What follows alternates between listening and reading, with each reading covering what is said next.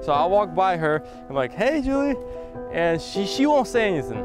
She'll just go pretend like she'll be on her phone, and then as soon as she walks by me, she goes like this and gives me a little clap.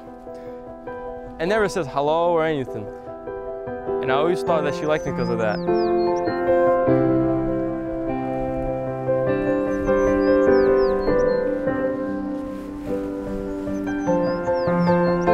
The next summer on her birthday, I said, I'm like, that's it. I have to like straight up tell her that, you know, hint her like I like her.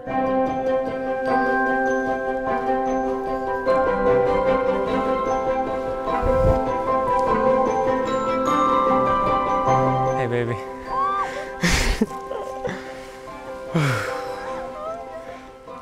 I ordered flowers, like, you know, a bouquet of flowers with a card, and I had it delivered to her work. When they got delivered, she starts texting me, oh my gosh, they're beautiful, they're beautiful. And I'm like, yes, she likes me.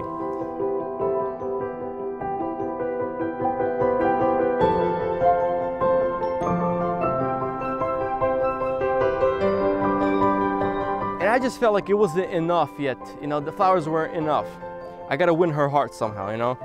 I got a big teddy bear, index cards, markers, and tape.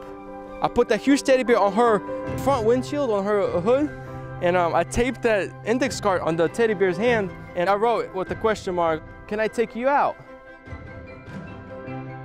And we never ever went out together, you know. It took me another year, another year on her birthday last summer.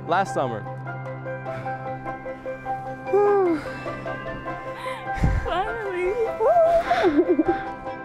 Oh, this is crazy, baby. It's crazy. You look beautiful. I think it was 8 o'clock straight in the morning.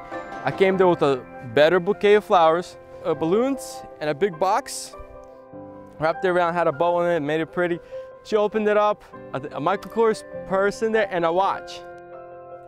And I gave her a card, right? It looked like a 2-page essay. She opens up that card. She starts reading it to herself. And I look at her, I see tears coming down through her. And it just came to that part that one card with a few words, you know, I just did it. Like if I had that card probably for first day, probably I would have just did it. You know, like, we've probably already been married by now. Since then, I mean, she fell in love with me.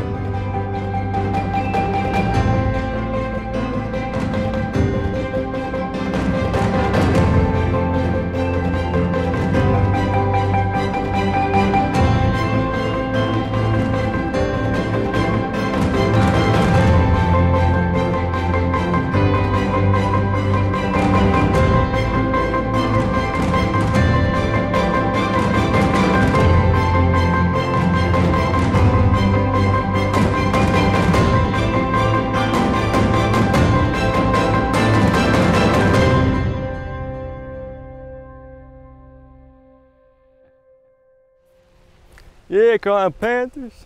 Get him married. I like that.